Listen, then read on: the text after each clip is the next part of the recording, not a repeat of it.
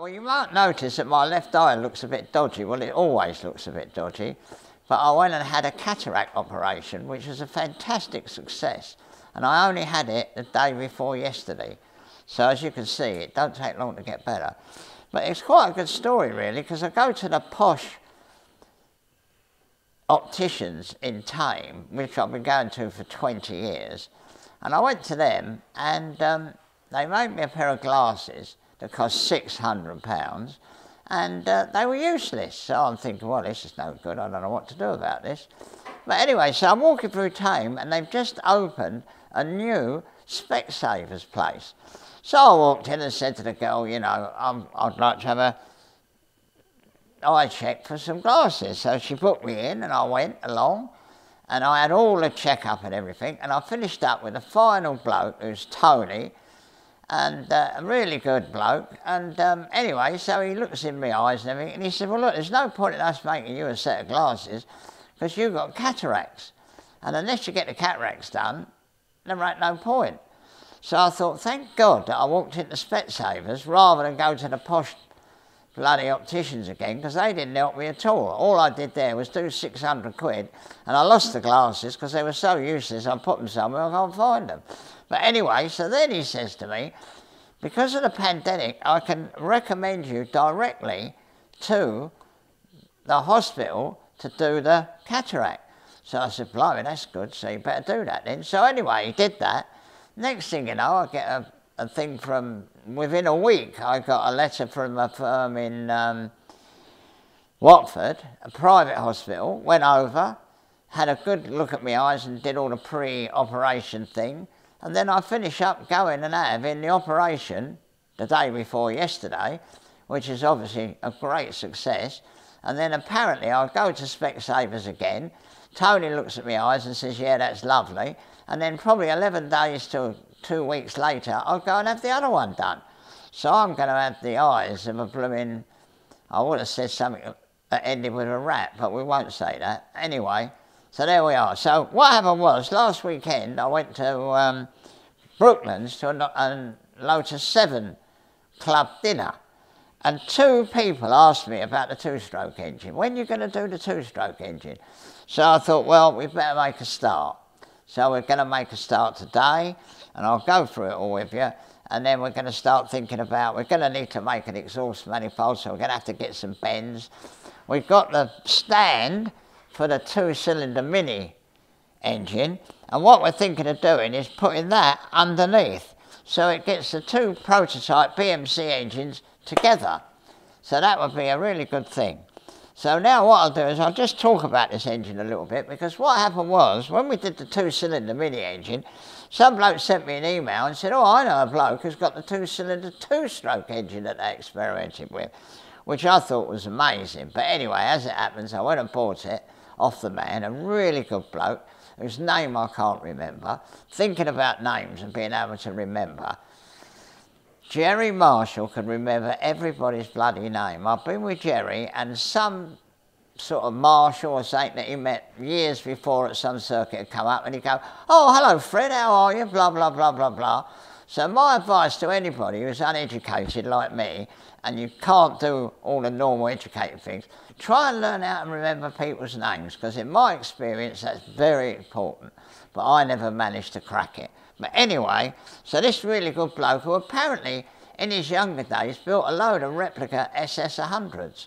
So, and I think he built 35 of them. So they're probably all original cars now. But anyway, that's another story.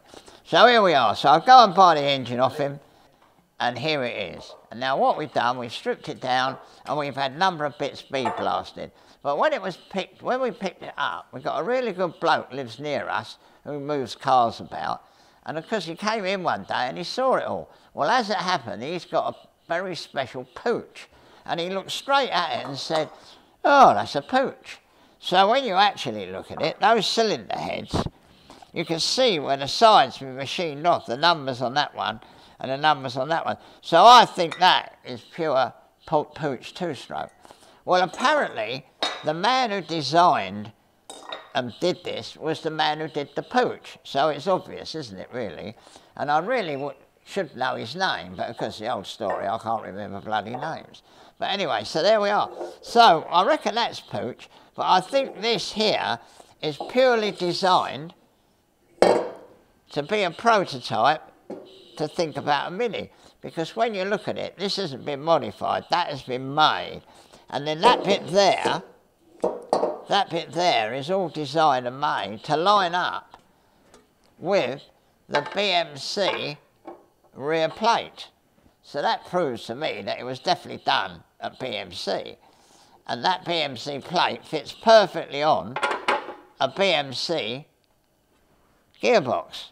So I don't think there's any doubt that that was specially produced as a prototype with the thoughts of the Mini when they were blundering around really not knowing what to do with the Mini. I mean, they made the two-cylinder engine, they made the two-cylinder two-stroke engine, and then they finished up with a BMC engine which had already been producing for donkey's years. But, you know, that's another story and probably had a lot to do with accountants, but there we are. So it's a very interesting engine because it's got 4 pistons. And obviously one side is the exhaust and the other side is the inlet. And unfortunately we've got a broken piston ring. But when we took the piston ring off, you can see that this engine is definitely run because there's quite a lot of carbon behind the piston rings. So we're going to have to make a piston rings. So that'll make quite a good thing really, because not many people make their own piston rings, and we'd already made them for another car I got called the Donny ZL. And to be honest, all we did was we went onto YouTube and put in how to make piston rings, and we copied it precisely, and the old Donny ZL is running beautifully. So we obviously can make piston rings. Well, anyway, John can make piston rings.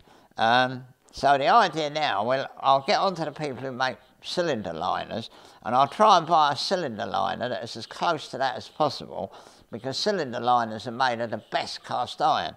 So all we'll have to do is machine it to size, pile it off, and then do the clever bit, which we'll do on YouTube so you can all see it. Although you could go onto YouTube and beat me and find out the way I learned how to do it. But anyway, at least we'll look good. Also, it's got a BMC flywheel. Now there's no doubt that that is just a modified Austin A35 flywheel. It's considerably lightened, so it'd be quite a nice flywheel to use on an Austin Indy Sprite or something, but we're not going to do that, obviously. So that, to me, proves that this engine is definitely a prototype engine that was embarked on by BMC when they were trying to make their mind up what to do. Now, the other thing I was just going to mention, and it's now gone completely out of my head. No, it's gone. But anyway, so there we are. So now we're going to start attempting to put it together, and the other thing we're going to do, obviously you have to put these 4 pistons in at once into that cylinder block. Now, I can't see how you do that, but when I worked on Bugattis, the Type 57, you can read in the Bugatti books that it's impossible to put a cylinder block on a Type 57 without having the engine out of the car, because obviously you get all the pistons in except for the last 2, and they're hidden down in the sort of bottom of the engine, and you can't get a clamp to them, you can't get your fingers to them. So anyway, we had to do it, and I sat and thought about it, and I thought, well, why don't we just glue the piston rings down with some wax? And as it happened, we had some wax that they use for lost wax casting, which is sort of a brown wax. And we had a bit of it kicking around. So what we did was we melted it down, run it in behind the piston rings, squeezed it together, put the airline on it, which held them close, and the last 2 pistons, which we couldn't get in by hand, we dropped the cylinder block on, and the car started up on 8 cylinders, and I don't know where the wax went, but we never ever saw it again, and it did the job. So this has got to have the piston rings spigoted, because they can't turn round because they drop inside the port. So not only have we got to get 4 pistons in at once, more or less, we've also got to get the piston rings in the dead right place. So I think that we should do the wax treatment on these to get them in, which we'll obviously make a film of, and this could do a lot of people a favour when they're really struggling with something you can't get the piston rings in. And one thing about piston rings in, when they've gone in, you want to be absolutely sure you ain't broken them, and that is not easy. So that's how we'll do it. And not only that, we'll obviously make the piston ring on YouTube and slowly put it together. We're going to have to make an exhaust manifold. We've got the inlet manifold, but we haven't got a carburettor, so we thought we'd put like a mini carburettor on it, because that is a possibility of what they might have done. By the way, all these parts have got part numbers on them, so, you know, they weren't just experimenting. There obviously was a piece of paper with all the part numbers on. So that got on there, but then we've got to do the exhaust. So probably what we'll do, we'll lay the cylinder block in the bottom of the two-cylinder mini cradle and work out whether we've got it to come here or go there or go here, and then we'll order the bits of tube from Demon Tweaks, which is where we order all our bits of bent tube from. The manifold on the Hall of Scott was made with Demon Tweaks tube. So that's it, and I've no doubt that we're going to have to use some Tiger Seal. Anyway, don't forget to subscribe, and we'll be getting on with this as soon as possible.